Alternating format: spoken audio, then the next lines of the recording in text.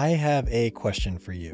What if you took everything you knew about living your best life, about happiness, about health and fitness, about success and productivity, and what if you lived all of that? My guess is you'd be a regular superhero, but we don't usually live all of that, do we? So the problem isn't really about knowledge, it's about something else entirely. What if I told you there might be a way to essentially hack yourself and make it easy to actually follow through on all of the things you know would make a huge difference in your life? Chances are your skepticism might have just flown through the roof. Mine probably would have too, hearing that. But here is something interesting that happened to me. A while back, I went through a rut. My productivity was really low. I fell off the fitness and nutrition wagon in a big way. I just felt stuck. And one night I started having this conversation with myself. Mike, you know what you need to do, but you're not doing it. What if you coached yourself on that problem? What would you try right now that you've never tried before? And suddenly, completely out of the blue, spontaneously, something came to me and I implemented it that night, actually with quite a bit of skepticism. But the next day was incredible.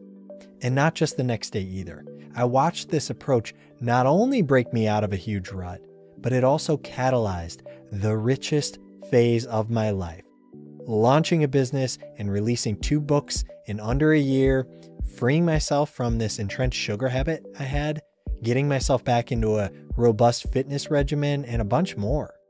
And this approach that I'm talking about is a system for productivity and personal change that I call Coach's Plan. And so for the price of about a cup of coffee, 1 hour of your time, you can get my new book, Coach's Plan, the personal productivity system that changed my life. And you can implement it in your life today. Find it at mikecav.com. 1 hour, cup of coffee, return on that investment, to me, is pretty clear. Even if it gave you one amazing week of superstar results, even one amazing day, has to be worth 1 hour, 1 cup of coffee. Truth is, I never expected to write a book like this. This isn't typically my thing. And I treat my time as extremely precious, as I hope you do too. And so the decision of writing and releasing a book, any kind of book, is not something that I take lightly. But I felt compelled to do it because the Coach's Plan system has helped me so much in rising above all these age-old human challenges. And the productivity and the personal habit change and the well-being that I've personally experienced from it made me feel like I had to share it with other people because I know that it can help people. So you can find the book through mikecav.com, MIKEKAV.com. eBook, paperback, audiobook. It is super streamlined for busy people. Truly, all it takes is having enough curiosity to run a little experiment in your life called Coach's Plan. I know this thing's going to change some lives, so please consider reading it, reviewing it, and helping pay it forward. And now, if you're interested, one of the sample chapters of the book, Chapter 4, Retire the Player Coach. When most of us get down to business in daily life, we become the player coach. By get down to business, I'm talking about when you switch into productive mode in your personal or professional life and work to accomplish any of the goals or tasks you set for yourself for the day. Exercising, running errands, making work calls, completing work deliverables. By player coach, I mean exactly what that means in any other domain. You're the player and you're the coach. The player side of you is the doer. It's the executor.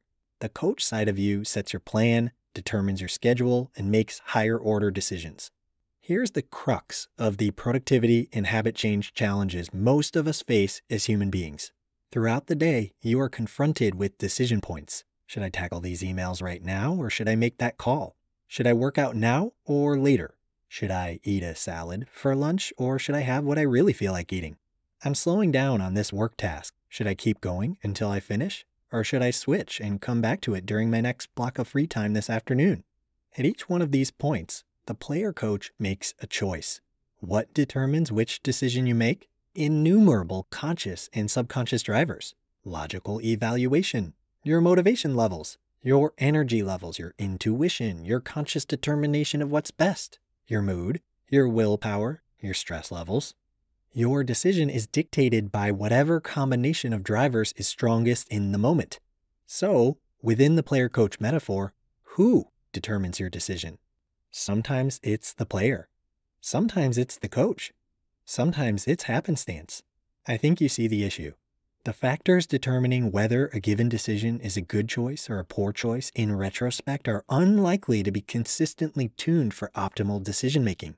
I think you feel the issue too, don't you? Who doesn't? Our productivity levels ebb and flow quite a lot. So does the degree to which we follow through with our many goals and aspirations.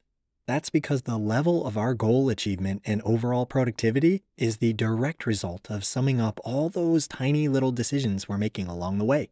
Most of us believe this just is how it is. It's part of being a human. I certainly did. And of course, there's truth to it. But what most of us don't realize is that our default tendency is to approach this issue in the wrong way.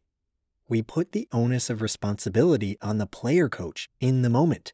For example, to increase the quality and quantity of our work output in any given hour, we focus on how we can improve our motivation levels or how we can fight procrastination. Or here's another example. To improve the quality of our dietary choices, we focus on how we can increase our discipline and our willpower. In other words, we try to find ways to become a better player coach in the moment. It turns out there is a far better approach. Retire the player coach. That's right. Thank the player coach for all their solid effort over the years and bid them a fond farewell. You can retire their jersey if you'd like. They've gotten you this far. But your team is under new management, and management runs things differently. The way management runs things is to embrace your two selves and what each of them does best, to articulate clear roles for each self, and to give each of them a defined set of responsibilities. To begin with, management has hired a new coach. That coach knows their place, and it isn't on the field. It's on the sidelines doing what coaches do best. Management has also hired a new player. That player knows their place as well, and it's exclusively on the field, following coach's plan. All right, that's a little sampler for you. And if you are interested in diving in, please visit mikecav.com, read it, review it, live it, and I thank you.